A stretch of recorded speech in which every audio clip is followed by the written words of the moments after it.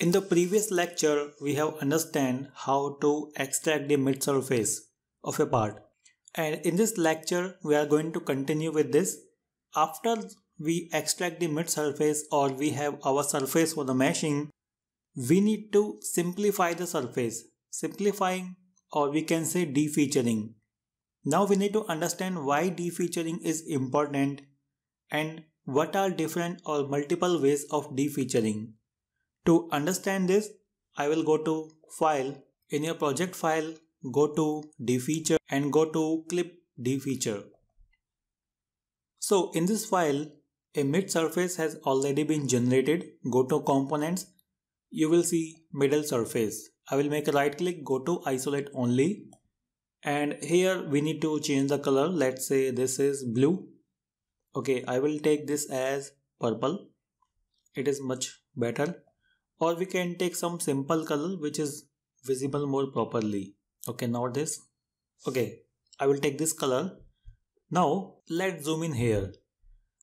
Onto this part. Here you will see, in this part you will see very small fillets.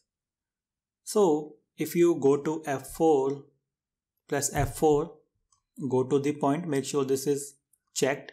Select the first point, select the second point. You can see this fillet is of width 0.7, somewhere close to 0.7. Similarly here. So it is a very small fillet. And these two small fillets are also very close to each other. So when you do the meshing of this kind of fillet part, the meshing will be very fine. It means the element will be very small. So that is something we don't want. Also, if you take a look at here in some other part as well, for example, you will see some small fillets. These are very small, which can be neglected according to the part requirement. Also, you will have some small holes. So you can see these type of holes are not bolt holes. These are basically small pin holes, which are generally not needed during the analysis. So for these types of part, we can use the defeature option and we can remove all these small fillets which we don't need. Okay, so to do this, we have some options in Hypermesh. If we go to defeature option in this geometry panel, so we have option like removing the pinhole, fillet surface, edge fillet, duplicate symmetry, etc. So now let's try with this pinholes. So in this pinholes, we need to select the surface and here we need to select the diameter. So first of all, we need to check the diameter here. To check the diameter, press F8 from the keyboard. F8. Go to this option. Okay, first of all, we need to create some nodes. So here, go to this extract parametric. Here, go to line. So let's say number of node I want 4. Click on this line, create. Okay, not 4. Click on reject. I will take this as 5. Create. Now you will see it has created opposite nodes. So distance between these nodes will be diameter. So press F4. Go to nodes. First node, second node. So you can see the diameter is 2 mm. So let's say I will take this value 2.1.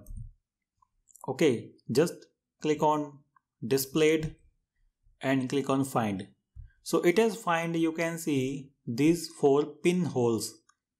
It is highlighting this as a P. So any hole having diameter less than 2.1 will be deleted or rejected. Also click on find and click on delete.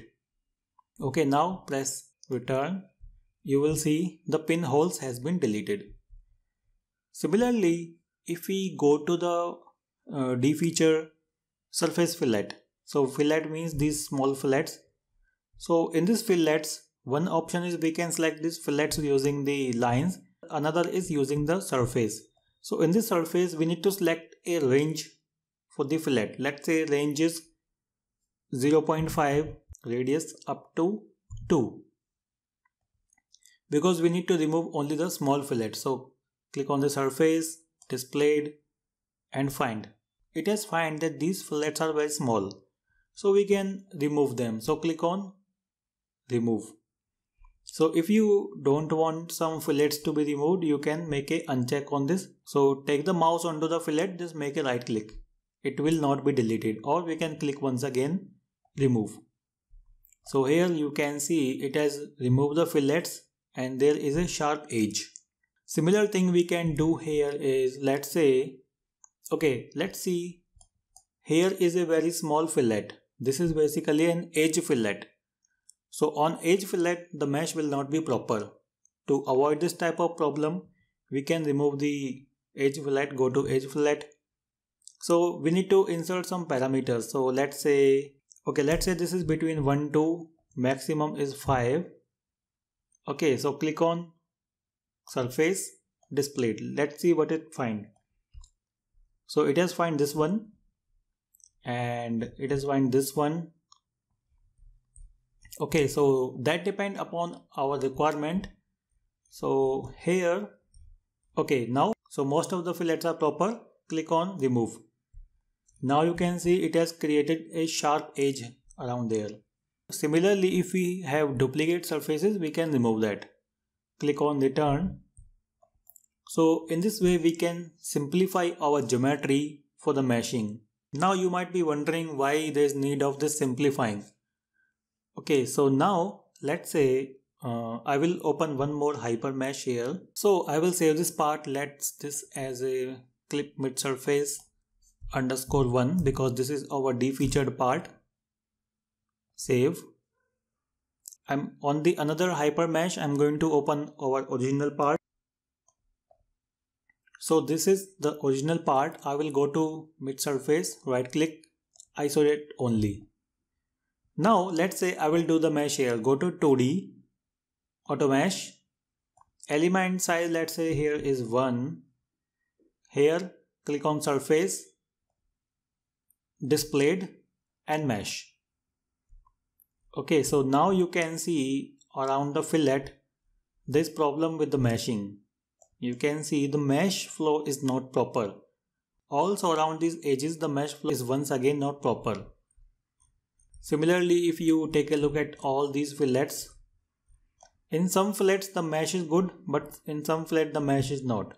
And also here you can see around this edge the mesh is highly distorted. This is something we don't want. And now let's do that mesh on the defeatured part. So this is our defeatured part. I will go to 2D, auto mesh, mesh size let's say 1, surface, displayed, mesh. And here you can see how beautiful is the mesh flow. So a good mesh flow is very important in the meshing. If the mesh flow is not good, then the analysis result will not be proper. Okay, so in the next lecture we are going to learn about different options in auto mesh command.